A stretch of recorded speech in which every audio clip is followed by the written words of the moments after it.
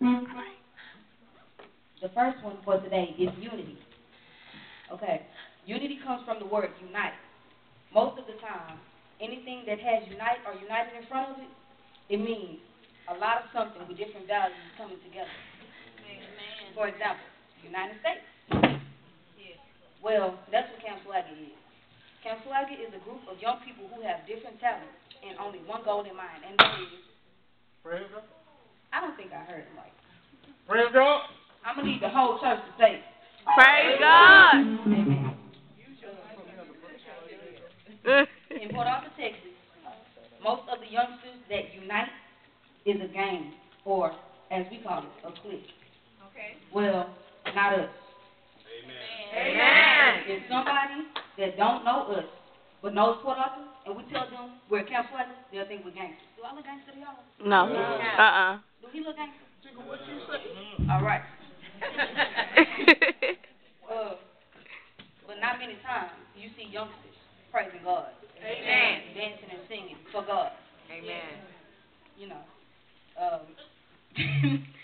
if we were to tell a lot of people what we do, they wouldn't believe it. They'll be like, "Oh, you lying," and we'll just say, "Come see for yourself."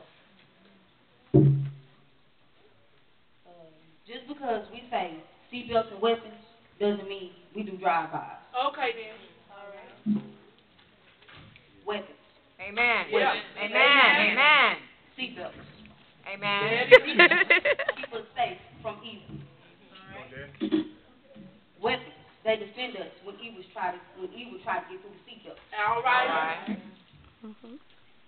We are CAMPSWAGGA, which means Christians as ministers pray spiritually while acknowledging God's grace annually. Hey. All right. Amen. If y'all didn't know, now you know. Hey, Cedric, I got an idea. What you talking about, Kimbo? Let's get a country and call it United Camp Swagger. Oh, come on. Let's be tight, huh? Amen. Amen. Y'all give it up for Jaz P, man.